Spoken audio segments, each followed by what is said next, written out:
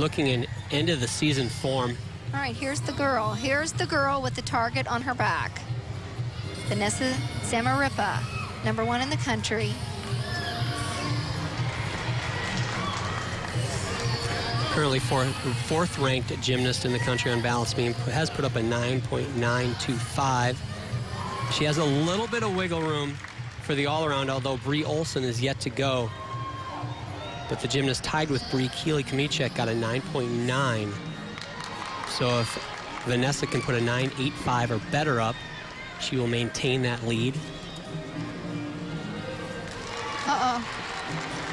That's an unusual break for her. Very small. Funny how the expectations change when you're #1 in the country, right? We start nitpicking little wobbles. Yeah. But, you know, when you're that good, you expect perfection. I think she would have it no other way. I know it. It's what got her there.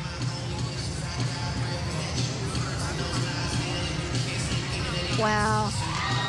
Like a dart. That's that same style that you were talking about earlier on her vault, that flare with her arm on her dismount. Get ready, you can watch it right here. She's double full. It's so much easier to stick when you can open up and you see that